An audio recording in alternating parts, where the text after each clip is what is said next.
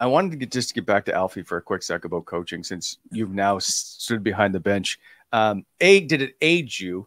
And then when you think of Alfie on the bench, what is the best characteristic that he brings to, I guess, a bench? And do you think that he brings any of those little quips and sarcastic comments that he is known for? Oh, I'm sure he does. He, I'm not sure how much he's been around the room in the last couple of years, but he was a very quick-witted guy, and he's not a guy talking all the time. And but when he does, it's usually something pretty clever, and you don't have a comeback for. But I'm sure he's got that in his cards.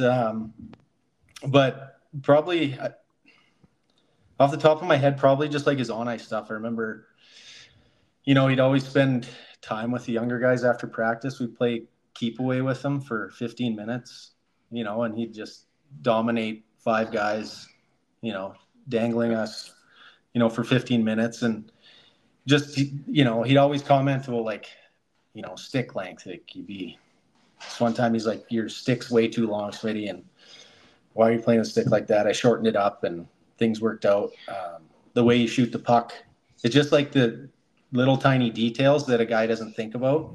That's probably what made him as good as he was, is like his detail, his attention to detail on everything, like positioning, to your equipment. So I'm sure he helps a lot with that. And he's just, he's got a very, very good mind for the game, obviously, and knows where to be positionally, and wasn't a very big guy.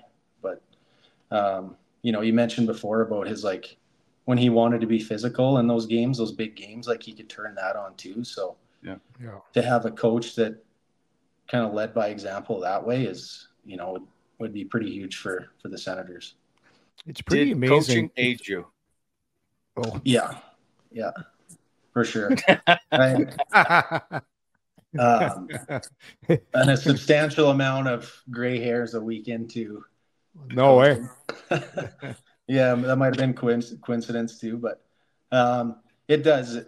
And then, like, guys will ask you questions about a player or a game, and then you got to look back on, like, the date, and you're like, oh, like, that was 10 years ago. That was a decade. You know what I mean?